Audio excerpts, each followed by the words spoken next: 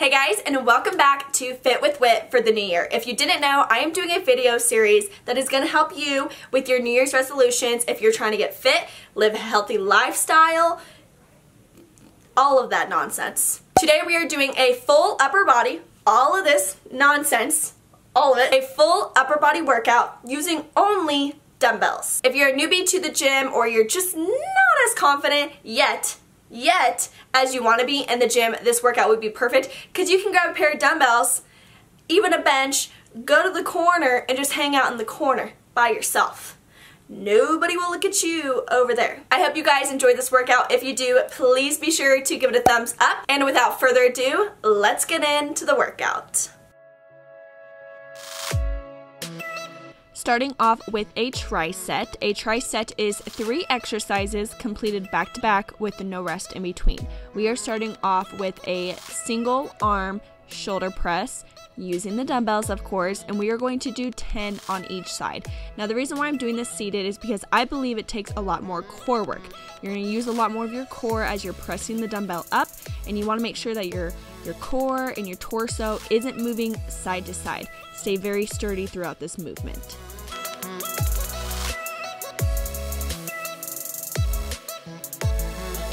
After completing 10 reps on each arm, we are moving into shoulder press with both of our arms now. We are doing 10. As you come down, bring your elbows in front of you, turn your palms in, and as you press up, turn your palms out. We are doing 10 reps.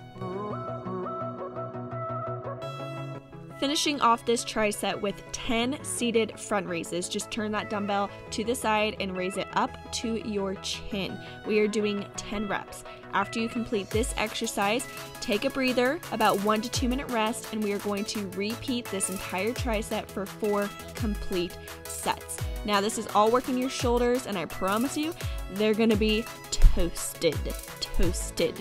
Now we're moving on to our second tricep. So once again, 3 exercises completed back to back, no rest in between.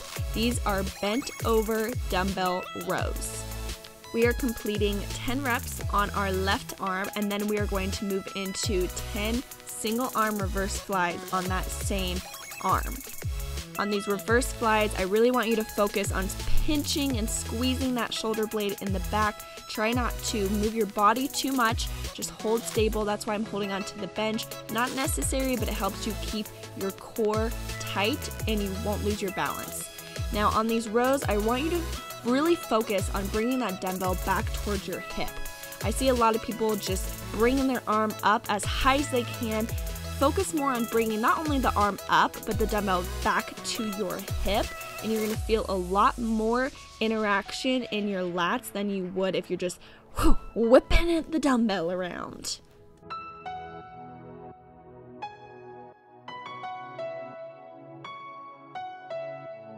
Complete the dumbbell row and dumbbell reverse fly, 10 of each on each arm, and then we are going to finish off this tricep with 20 bicep curl complexes.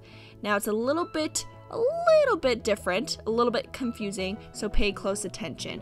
One arm is going to curl out while one curls forward. Keep your elbows pinched to your side so that you are solely only targeting your biceps. We are completing this entire tricep for 4 sets.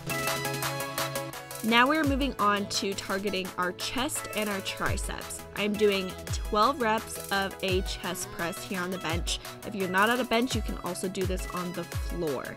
I like to bring the dumbbells right next to the side of my boobs, and then I press right back up.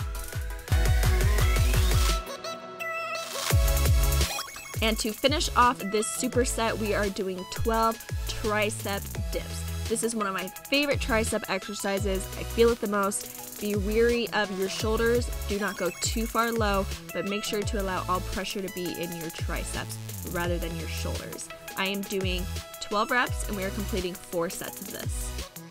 And to finish off this workout, I'm just burning out my shoulders and a little bit more of my biceps by doing 30 of this shoulder complex movement.